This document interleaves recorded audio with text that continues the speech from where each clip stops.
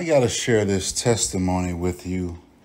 And this is a real life, honest, truthful occurrence that happened to me.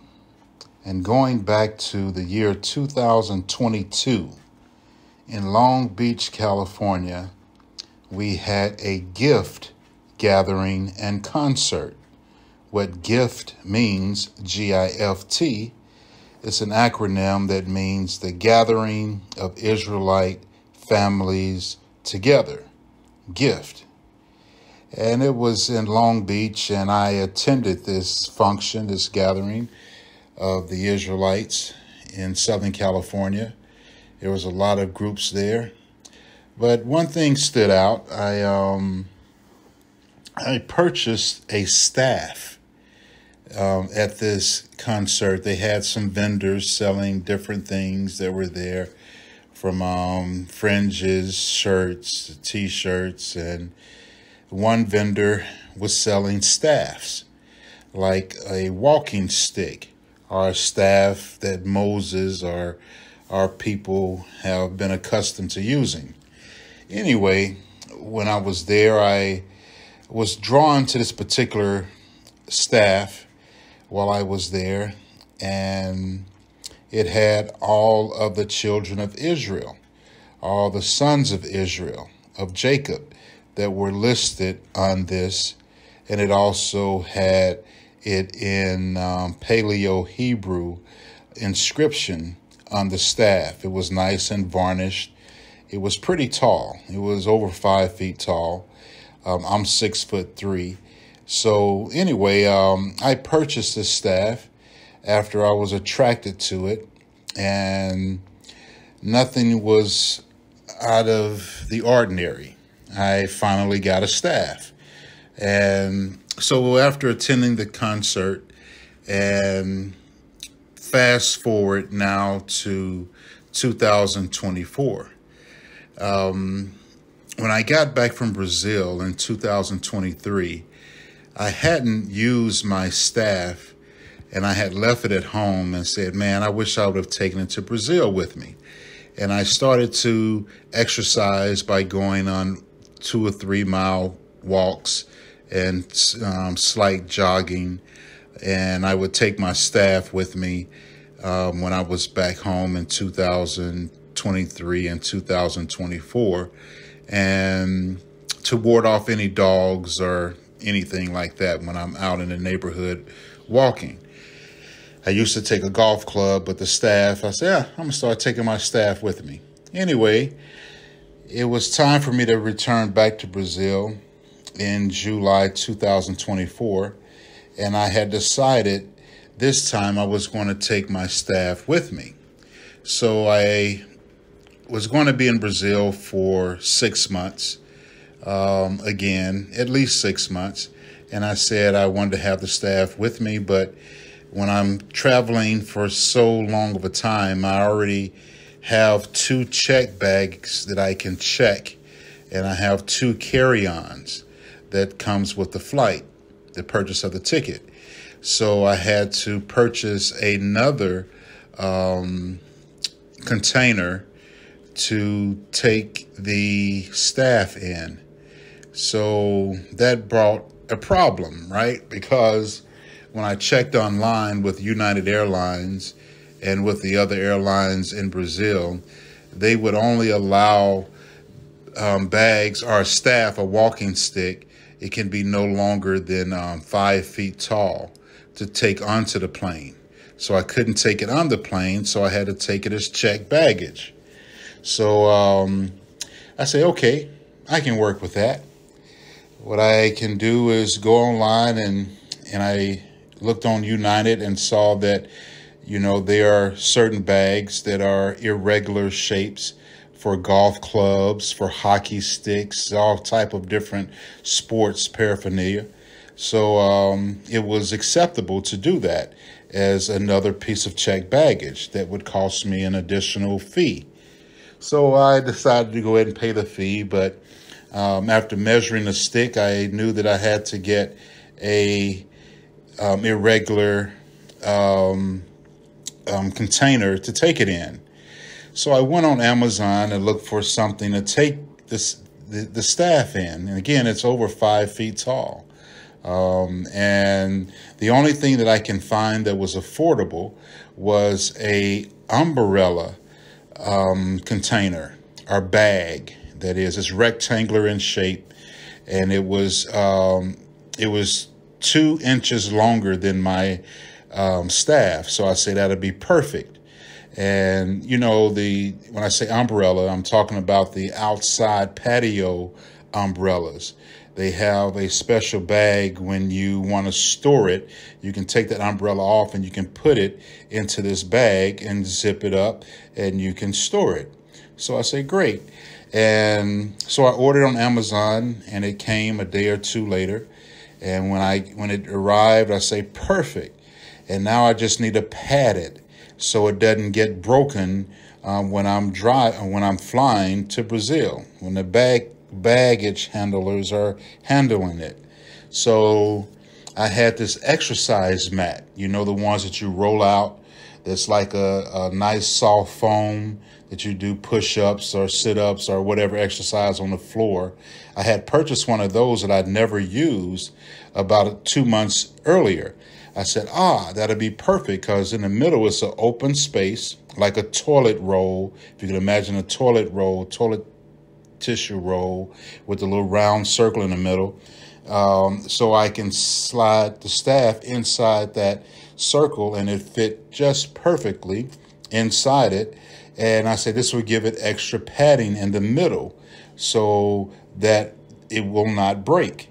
And so I also decided to put other things, since I can have a limit of weight on this bag up to 50 pounds. Since I paid for it, I said I might as well take more stuff and use it to pad, like socks and other items that are more rigid inside there. Anyway, I packed it nice and secure, and off to the airport I go, LAX.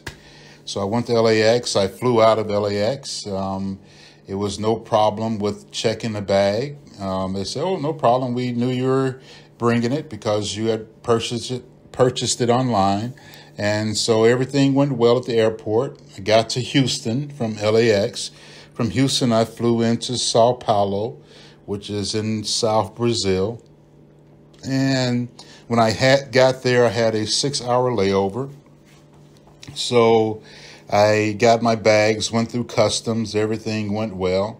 And I took a flight to my final destination after my long wait in Brazil, or in Sao Paulo, which was my last stop. And we took an Uber or a taxi, because a taxi that they had there, they had a minivan type thing where I could definitely put all of my bags and that long, irregular package that had my staff in it. So we were happy to see one another. When we got to my apartment, I started to unpack, and I wanted to put away some of the things. And as we unzipped the zipper of the bag with the staff in it, I reached in there and I grabbed it from the small end, because it's a staff that at the foot of it, the part that goes to the ground, it's thin. And as it goes up to the top, it gets thicker and thicker. And the thickest part is at the top of the staff. Okay, so I pull the thin end out from the padding, the exercise mat that I had. And when I pulled it out, I saw that the staff was broken. It wasn't broken in the thin part. It was not broken in the middle part. It was broken at the top, the thickest part of the staff, which the first emotion I felt was anger and frustration. That how could they break my staff? And I looked at my wife, and she looked at me with the face like, oh, I'm so sorry. And I just put it down and turned away and came into the bedroom to gather myself. Now, this is unusual for me, and I'm going to pause right here and let you know why it's unusual, and then I get back to the story. Before, I had recognized a problem in myself, in my spiritual walk. And that problem, doing self-examination, was that I often let myself become frustrated, angry, and mad, and stressed all the time. Well, not all the time, but just on occasions, like a few times a week, when almost every day sometimes. And I saw that as a flaw, because I would say to myself, Yahar, how could you let yourself, if you have faith, how can you have fear? If you have stress, how can you have comfort? If you have anger, how can you have joy? How can both of these exist in the same vessel? And so I thought that was a flaw, like I said before, because I felt I should be operating in joy, in comfort, and in faith a lot more than I operate in fear, stress, and anger, right? So I actually prayed to the Father months ago, before this happened, because it was happening a lot to me at work and especially at home, dealing with my daughter and the tenants that I have there and just everyday things in life. So I asked the Father to please help me, and I was going to make conscious efforts to rely upon the Father whenever I can, and then not to let fear and anger and stress dominate me for long periods of time. My ideal situation was letting it operate in me, if it came, to be very quick, and I will be conscious of it, and I'll make a conscious decision to change my thought processes where I can revert back to joy, to faith, and to comfort, right? So I had tried this before this situation had happened, before I got on a plane, different situations at home, and I consciously thought about it. I prayed, and then I went that it was so minimal, the stress, the negative emotions, I'll put it that way. The negative emotions were so minimal, and I felt that I was gaining ground. Now, back to the story of the broken staff. Now, after I saw it was broken, and I immediately felt that anger and frustration, and so I then removed myself from it, came into the room, and laid on the bed, and I wasn't in prayer. The Spirit something hit me in my spirit and said, Ezekiel, now it's not a voice, this is just a thought in my spirit, Ezekiel 37. And then at that moment, when I was thinking Ezekiel 37, and again, I had removed myself, and now the Most High was possibly giving me a response, acknowledging that I was putting forth effort to rely upon Him. So when I thought Ezekiel 37, immediately my eyes opened wide and my heart just started bumping. And I was thinking, I didn't say don't. I said, if that staff is broken where I think it's broken, this is something else. My heart was just pumping. Now, if you know Ezekiel 37, it has words in it that pertains to this. And so before I got up, I kind of prayed quickly, saying, Father, if it's broken where I'm thinking it's broken, hallelujah, hallelujah, hallelujah. And this joy just came into me. This comfort just came over me at that moment. And I'm going to read that Ezekiel 37 part that I'm speaking about. And it says, this is Ezekiel 37, verse 15. I'm going to start at, and I'm going to go to 17.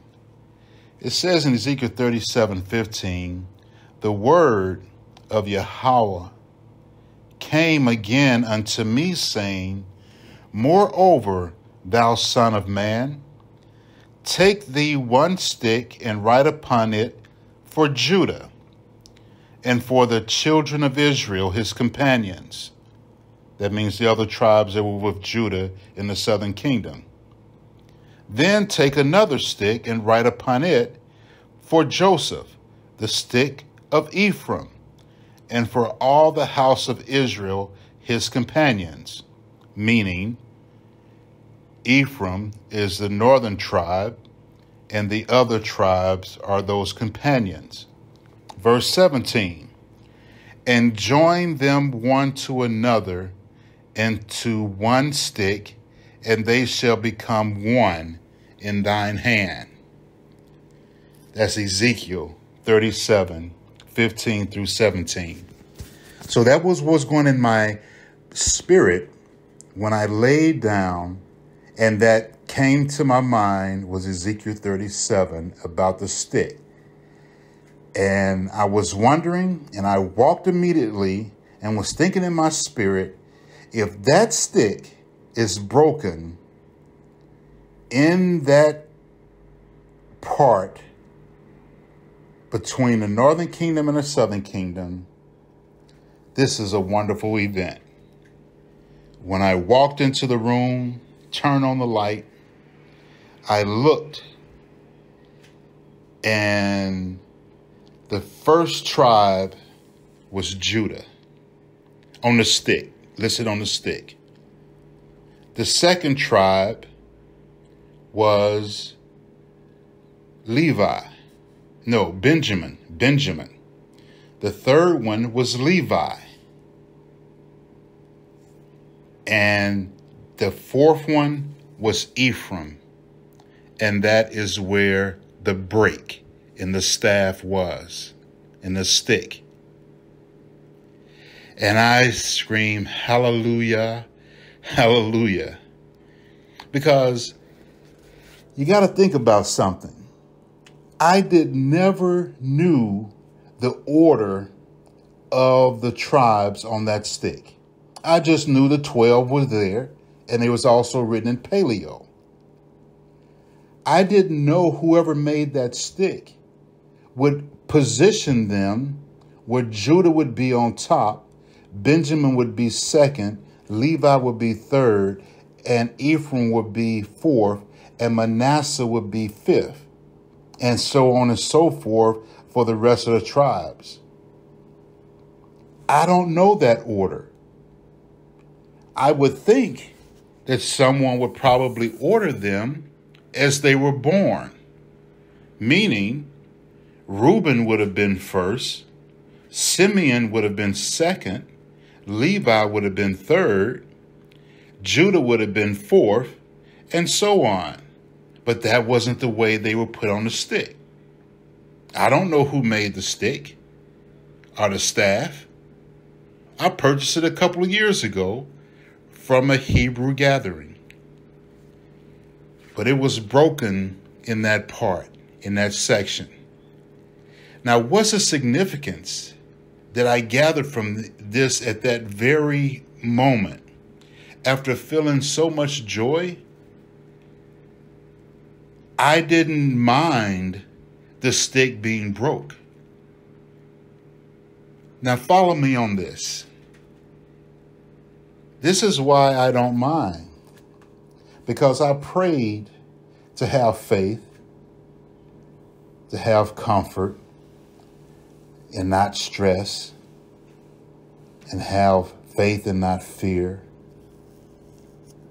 I had prayed this, and I look at this, that it was so valuable to me, this staff. It wasn't like an idol to me, not even close.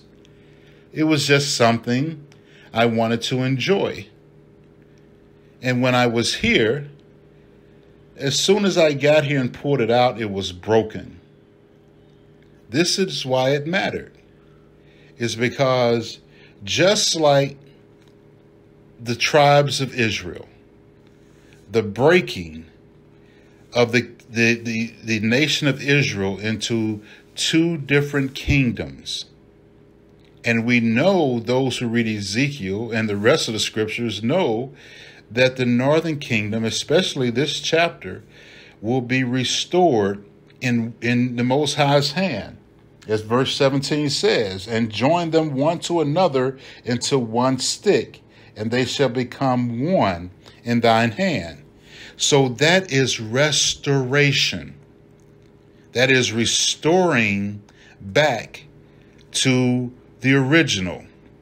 And the Most High has promised it. So if he can do that, and all the agony that the kingdoms went through, fighting and killing each other, hating one another, they can be restored as one nation back into his hand.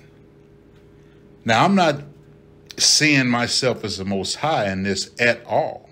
Far from it.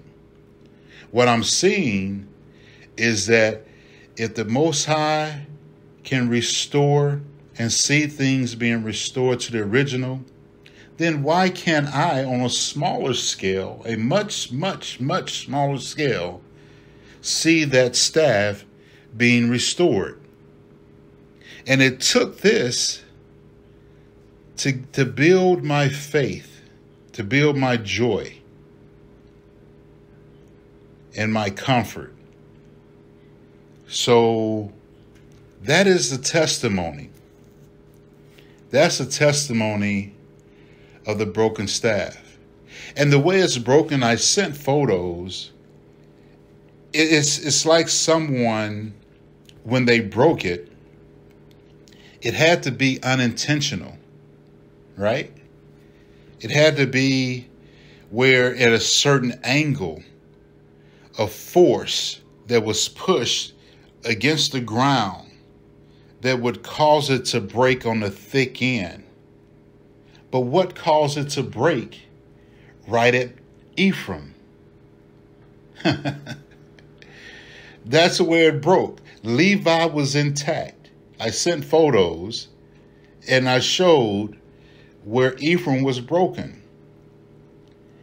An amazing thing is the way wood breaks like this, it's in a way where I can just put wood glue and I can push it straight back into place. And guess what? It will be restored. And the biggest lesson I can get from that is no matter what. Was it another test, the Most High sending me to see if I'm really going to keep giving effort to have faith? I think it was. And that's going to help me when something else more pressing, more big, more profound than this will be. Prayerfully, this will help me to operate in that faith and in that comfort zone of the Most High. So I hope this benefits someone. I know it is still touching me today. And if you saw the photos of everything, it might hit you in a different way when you see what I'm speaking about. But all blessings to you, and all praise and honor and glory go to the Most High Yahweh, by Hashem HaMashiach Yahweh Shai. All praises Barakatah. Shalom, shalom.